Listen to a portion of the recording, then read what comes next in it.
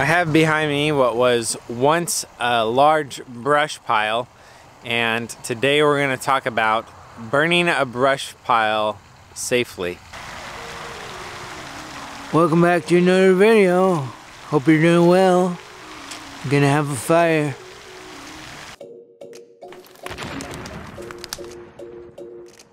There's a big tree on the edge of our property that overhangs a roadway that goes back to a number of our neighbors' houses. Some of the branches were hanging a little low, and so I decided to trim up that tree. As I trimmed that tree, there was more to trim than I realized. There were also additional trees that needed trimming, and so I continued to trim, and I ended up with 4 or 5 truckloads full of branches that I put into this pile. I wasn't able to burn this pile for a number of weeks because the weather had been very dry and there was a burn ban in the area. The other day I found out that the burn ban was being lifted due to the amount of precipitation we had had recently. And in order to construct this fire and have it on my property, it needed to be a certain size, and I also needed to notify the emergency communication services. Here we call it KitCom. So I called KitCom and I told them that I was going to be having a bonfire as well as burning in a burn barrel some other items.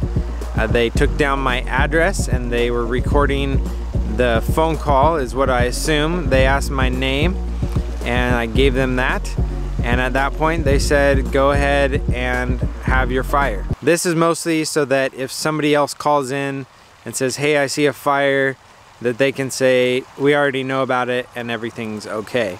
I needed to have a source of water by the fire at all times, so I did have the pump running and I had an active hose that was pumping water next to the fire the whole entire time. Now the wind at the time of having this brush pile burn was faster than ideal. If you are starting a brush pile that is really dry, that is going to most likely erupt quickly into flame, it's better to light your pile on the downwind side.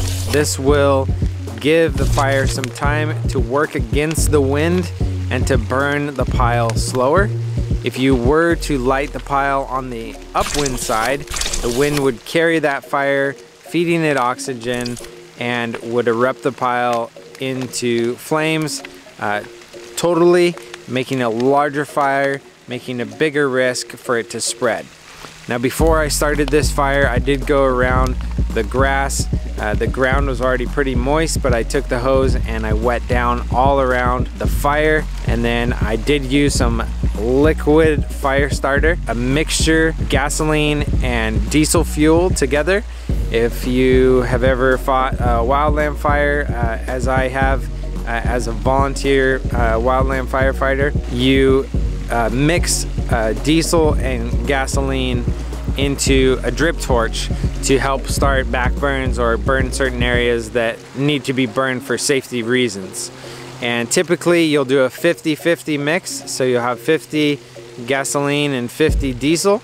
Now if the temperatures are higher and the humidity is lower, you would probably want to do a higher mixture of diesel fuel, maybe all the way up to 70% diesel fuel and 30% gasoline.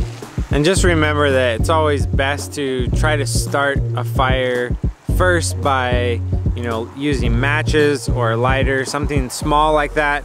Get the fire going really small and let the fire naturally grow more.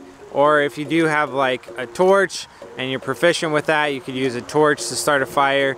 But really, using gasoline to start a fire is extremely dangerous. I do have a relative that was sent to the hospital due to too much fuel that was used when starting a bonfire. And so if you are going to use a liquid starting fluid, always start off with less. Less is always better to start off with. You can put a little bit of that mixture fuel down like I did for this bonfire, get it going, and then it'll take over the rest of the fire pile naturally. There's no need to climb on top of the pile and pour gasoline everywhere. There's a ton of crazy YouTube videos out there that you can watch, just people really just being stupid, and a lot of people have been sent to the hospital for doing stuff like that. So just be really safe when you're starting a fire. If you can start it really small and let it grow from there, that is really the best way to do it. Using my liquid fire starter, I got this fire going fairly quickly, and as it burned, I just continued to monitor it. I had a shovel here on hand, and I also had the hose running. As the fire burnt its way down, I gradually moved sticks and logs closer to the middle so that they would burn out completely. As you can see, we have some branches that remain. They were the larger branches, and they'll probably get burnt in the next fire that I have. Hauling all of this organic material to the dump would have been quite expensive for me. I also don't have a trailer, and it would have taken me several loads with the truck going back and forth. And so this was the most efficient way to get rid of all those branches. And we do live outside of city limits, and so it is legal for us to have this fire. And so if you have that ability, just make sure you're being safe in how you burn and being aware of your surroundings, and making sure that your emergency services that are local there know that you're having a fire, just in case somebody does happen to see the smoke and call in, that they can say they already know about it. This is my pup, Chief. He is 5 years old. He's a black Labrador Retriever. Good job, Chief. What are you gonna do? If you're new to this channel, my name is Cody, and we recently bought this property with a house on it to be our home base, and I'm starting to share our property projects with you. Push that subscribe button all the way in if you haven't done so already, and click the bell so you get notified when we post new videos. Hats off to you.